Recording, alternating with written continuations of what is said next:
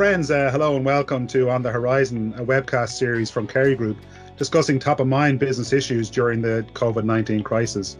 My name is Damien McLaughlin. I'm from University College Dublin. Today we're speaking to Sonja Nodland, a principal scientist in Kerry's proactive team, about how we can educate the human immune system, a topic of great interest to everybody during the COVID-19 crisis. Sonja, welcome to On the Horizon. Thank you, Damien. Can an enhanced immune system defend us from COVID-19? Absolutely. Your immune system is the first line of defense to your body against any foreign pathogens. And especially for something right now like COVID-19, where there aren't any approved pharmaceutical treatments, probably your immune system is your best defense at the moment. Sonja, you have a very compelling idea, and that is that the human immune system needs to be educated. Can you tell us why that's important and then how it happens? Yeah, certainly. So the immune system has a big job, and that is to defend our bodies against any foreign threats.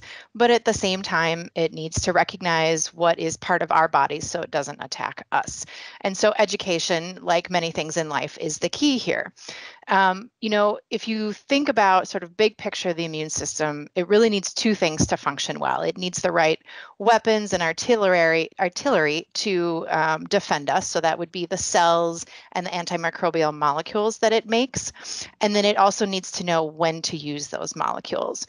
So food actually turns out plays a pretty important role in this. So when we eat food, it, of course, gives us energy for our bodies to work every day and get through life, but it also provides us a lot of different kinds of nutrients. And many of these nutrients are absolutely critical for properly making the weapons that the immune system has, for making the cells, for making the different molecules that it uses to defend our body. But a sort of lesser appreciated part of our diet is that our diet can actually help educate the immune system as well. Education of the immune system is a pretty complex process. It's been being revealed by scientists around the world really for the last 30 years. And one of the ways that happens is when the immune system interacts with these sort of larger molecules that are present both in our microbiomes and as well as in our diet. This tells the immune system what is a threat and what is a friend.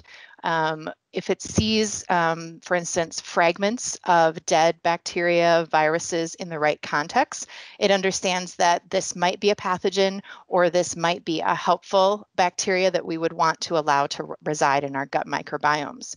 So when we eat a wide variety of fruits and vegetables and other foods, this gives us exposure to lots of these different kind of molecules and really helps to educate our immune system. One of the things that has sort of happened in the last, 60 years or so, really the second half of the last century, was that our diets have changed and we're not really experiencing as many of these molecules in our diets as we maybe used to be, or at least it's easier to eat a diet that's not as enriched in these molecules. So one way that we can sort of help with this is to eat foods that are now being fortified by food manufacturers to actually contain these types of molecules. So in this climate of COVID-19, this idea of using particular types of science to enhance the immune capabilities of food must be of great interest to food producers and the customers that you're interacting with. What are they telling you and what are they asking for at the moment in terms of immunity enhancement? Yeah, so I think a lot of our customers, actually all of them, are looking to really respond to consumers' needs and to help support the nutrition of the world. And one of the things, of course, that's top of mind right now is how do you support your immune system? And when manufacturers are looking for ways to fortify their foods to support the immune system, I would say the number one ask is for value ingredients they can trust, that have value, that are science backed. And the science backing, the research that demonstrates that the ingredient is efficacious, that it's safe, and that the claims that are made about what it can do actually are true is probably the biggest ask that we're hearing from our customers right now. Yeah. And so Kerry, with the strength of its research, is able to support that idea and support that principle based on sound research? Right. So I would give an example. The Proactive Health team has an ingredient called Wellmune. It's Yeah, a baker's yeast beta-glucan, and this is an ingredient that has had really over 15 years of research investigating how it works in the body, so the mechanism of action, and then also a great portfolio of efficacy research. And so when we explain to our customers how they can help their customers support their immune health, we have a great deal of data that stands behind us that we can yeah, show that, look, when we did this trial, this really did happen. Here is why it happened, because we understand how the mechanism works in the body. yeah. Sonja, if we were to try and think about the future of immunity in food, because this, to the layperson, this sounds to be a tremendously exciting area. If we were to try and think about the future of immunity in food, what should consumers expect their food products to look like in the future, and what should producers be thinking about investing in as they prepare for the next 5 or 7 years of food products? You know, I think from a consumer perspective, what they should be looking for are quality ingredients. So, we all know that there's quite a range of ingredients out there that purport to support this function or that function. But what you really need to look for is an ingredient that is backed by credible science. So this is science that is done to a gold standard, that's published in reputable journals by reputable academics.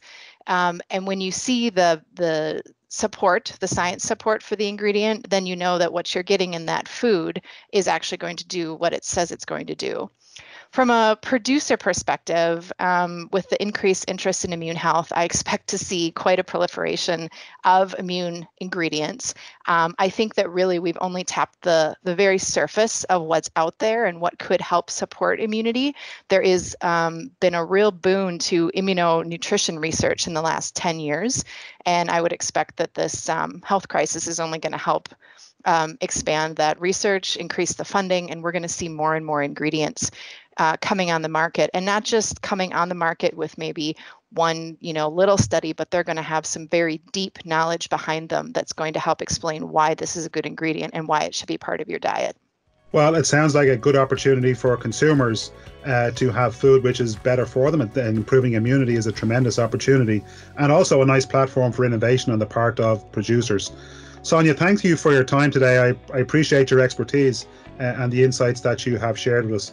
This has been on the Horizon, and we'll see you next time. Thank you.